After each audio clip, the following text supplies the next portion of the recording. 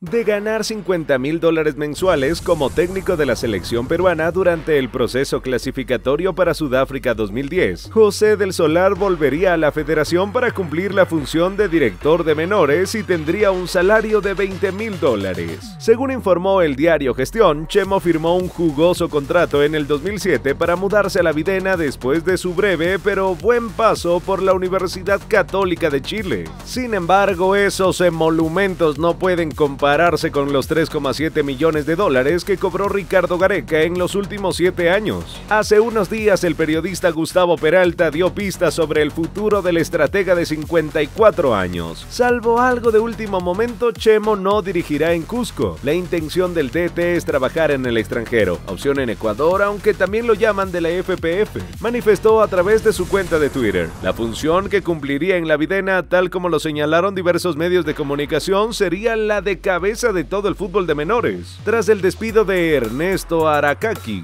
el puesto quedó vacante y Chemo asoma como el principal candidato y cuenta con el ok del director general de la federación, Juan Carlos Oblitas, y se haría cargo del nuevo proyecto para potenciar el fútbol base en el país. Su misión será supervisar todo el trabajo de la sub-15, sub-17 y sub-20, elegir a los nuevos entrenadores para dichas categorías si así lo cree conveniente. En sus 17 años de carrera como entrenador, del Solar acumuló buenas experiencias siendo parte del comando técnico de Colón de Santa Fe, al lado de Juan Antonio Pizzi. Luego inició su trayecto como cabeza en Sporting Cristal, club con el que ganó su único título nacional en el 2005. Ello lo catapultó para emigrar a Chile en el 2007 y después llegó rápidamente a los predios de San Luis para dirigir a la blanquirroja. Sin cumplir el objetivo de clasificar a la Copa del Mundo, volvió al club que lo hizo famoso como futbolista. Trabajó en Universitario del 2010 al 2012 y 2 años después retomó sus funciones en ATE, aunque sin éxitos. En el 2016 firmó por la Universidad San Martín y 2 cursos después volvió a la Florida para iniciar su segunda etapa con los cerveceros. Los últimos 5 cursos estuvo al mando de la Universidad César Vallejo, cuadro al que clasificó en reiteradas ocasiones a los torneos internacionales. El 29 de octubre pasado dirigió su último partido en el Banco de los Poetas. El empate 1-1 frente a Deportivo Municipal cerró otro ciclo en su carrera. Fueron 165 encuentros en el que obtuvo 81 victorias, 46 igualdades y 38 derrotas. El interés del presidente de la FPF, Agustín Lozano, en contar con sus servicios no es nuevo. En junio pasado, cuando se anunció que Gareca no continuaba al mando de la bicolor, Oblitas decidió dar un paso al costado al enterarse de un ofrecimiento del máximo dirigente del balompié nacional, a del Solar, para ocupar su puesto. Sin embargo, días después, el propio ciego aclaró el tema. Se tocó mucho el nombre de Chemo, que le habían ofrecido a la dirección deportiva. Chemo me llamó, me contó que le habían ofrecido otro puesto y yo le dije que yo lo iba a respaldar en todo. Al final me dijo que quería seguir dirigiendo, explicó Oblitas. El salario que le ofrecen es muy similar al que tenía en Vallejo. Por tal razón no descartó la propuesta y en los próximos días podría dar el sí definitivo para asumir su nueva responsabilidad a partir del primer día de enero del próximo año. ¿Y tú qué opinas? ¿Crees que José del Solar es el hombre indicado para ser el director de menores en la Federación Peruana de Fútbol? Te leemos en los comentarios, dale like y síguenos para conocer toda la información del fútbol. Y recuerda que somos El Futbolero, el sitio del hincha.